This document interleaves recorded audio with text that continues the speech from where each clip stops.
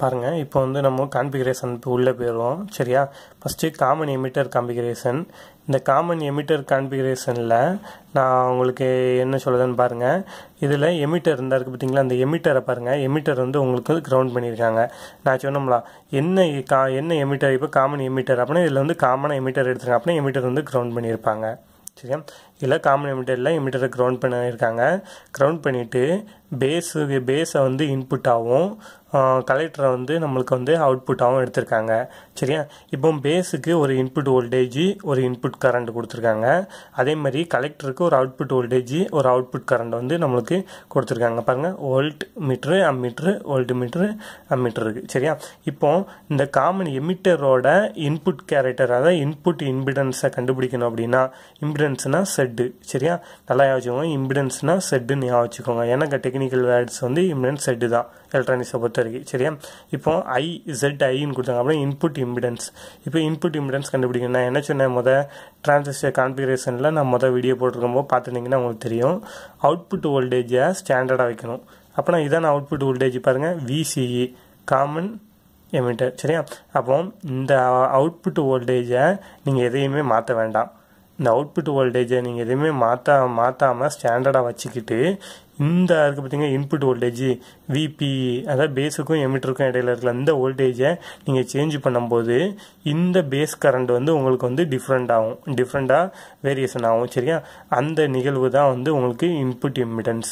அதே மாதிரி output இம்பிடன்ஸ்னு நினச்சிக்கோங்களேன், ZO.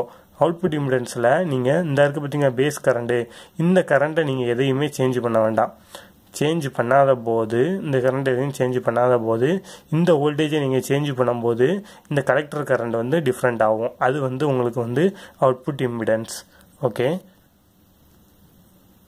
அதே மாதிரி தான் காமன் பேஸ். இதில் பாருங்கள், காமன் பேஸ் கான்ஃபிகரேஷனில் பேஸை வந்து நம்ம கிரவுண்ட் பண்ணியிருக்கோம் சரி. இதுலேயும் பார்த்தீங்க அப்படின்னா எமிட்டருக்கு இன்புட் வோல்டேஜ் இன்புட் கரண்ட் கொடுத்துருக்காங்க. கலெக்டரில் வந்து அவுட்புட் வோல்டேஜ் அவுட்புட் கரண்ட் வந்து கொடுத்துருக்காங்க. இதில் இன்புட் இம்பிடன்ஸ் பொதுவாக பார்த்தீங்கன்னா இம்பிடன்ஸ் அதாவது இன்புட் அவுட்புட்னாலே நம்மளுக்கு எப்போதுமே அவுட்புட் வோல்டேஜை நிலையாக வச்சுக்கிட்டு இன்புட் வோல்டேஜை சேஞ்ச் பண்ணும்போது இன்புட் கரண்ட் வேரியேஷன் ஆகும். அதே மாதிரி அவுட்புட் அப்படின்னா இன்புட் கரண்ட்டை நிலையாக வச்சுக்கிட்டு அவுட்புட் வோல்டேஜை சேஞ்ச் பண்ணும்போது அவுட்புட் கரண்ட் வந்து டிஃப்ரெண்ட் ஆகும். நல்லா இந்த வீடியோ பார்த்தீங்க அப்படின்னா உங்களுக்கு நல்லா பாருங்கள், இதில் என்ன இதுன்னு உங்களுக்கு டிஃப்ரெண்ட் தெரியும் ஓகே.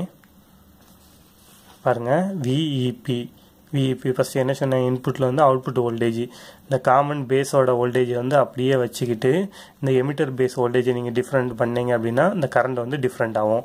அதே மாதிரி அவுட்புட் இம்பிடன்ஸில் இந்த காமன் பேஸ் வோல்டேஜை காமன் பேஸ் இருக்கலாம், காமன் பேஸ் வோல்டேஜை டிஃப்ரெண்ட் பண்ணும்போது இந்த கலெக்டர் கரண்ட் வந்து உங்களுக்கு டிஃப்ரெண்ட் ஆகும். இந்த வோல்டேஜ் வந்து நிலையாக வச்சுக்கணும் ஓகே. இதுலேயும் சேம் கான்செப்ட். இது வந்து காமன் அண்ட் கலெக்டர் கான்ஃபிகரேஷன். இதுலேயும் பாருங்கள், இதில் வந்து கலெக்டரை வந்து நம்ம பொதுவாக எடுத்துருக்கோம். கலெக்டர் வந்து கிரவுண்ட் பண்ணியிருக்கோம். இதுலேயும் இன்புட் வோல்டேஜ் 2 கொடுத்துருக்காங்க, அவுட்புட் வோல்டேஜ் கரண்ட் கொடுத்துருக்காங்க. இதிலும் அதே மாதிரி இன்புட் இம்பிடன்ஸ் கண்டுபிடிக்கணும் அப்படின்னா அவுட்புட் வோல்டேஜை ஸ்டாண்டர்டாக வச்சுக்கிட்டு நம்மளுக்கு இன்புட்க்கு வோல்டேஜை சேஞ்ச் பண்ணும்போது இன்புட் கரண்ட் வந்து சேஞ்ச் ஆகும். அதே மாதிரி அவுட்புட் இம்பிடன்ஸ் கண்டுபிடிக்கணும் அப்படின்னா இந்த இன்புட் கரண்ட்டை நம்ம ஸ்டாண்டர்டாக வச்சுக்கிட்டு இந்த அவுட்புட் வோல்டேஜை சேஞ்ச் பண்ணும்போது அவுட்புட் கரண்டில் ஏற்படக்கூடிய மாற்றம் தான் நம்மளுக்கு வந்து அவுட்புட் இம்பிடன்ஸ் சரியா. நல்லா வாட்ச் பண்ணுங்கள் ஃப்ரெண்ட்ஸ், நல்லா புரியும் உங்களுக்கு ஓகே. நெக்ஸ்ட்டு நான் அதே மாதிரி டிரான்சிஸ்டர்